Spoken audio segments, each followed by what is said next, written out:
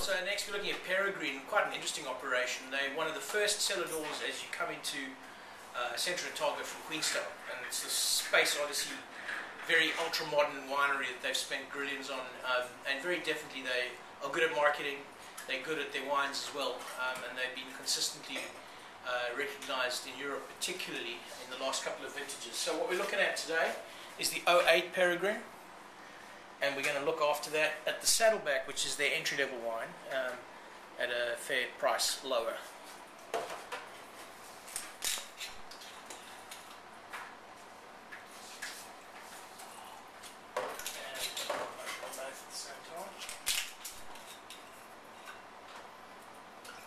Bit tough to compare these together because the 09, of course, from Saddleback's totally different vintage, and across the board is a better performer.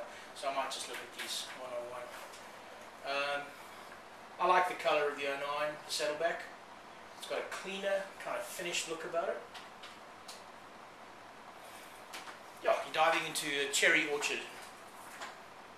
Strawberries. It's quite a fresh kind of nose.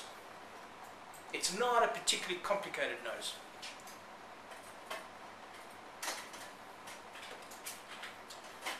No, not happy.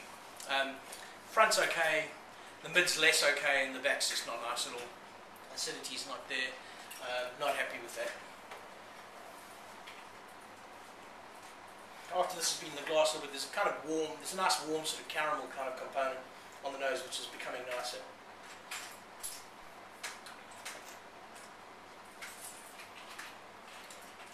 Not happy either. Green, light, texture's not there, length's not there, kind of vaporizes.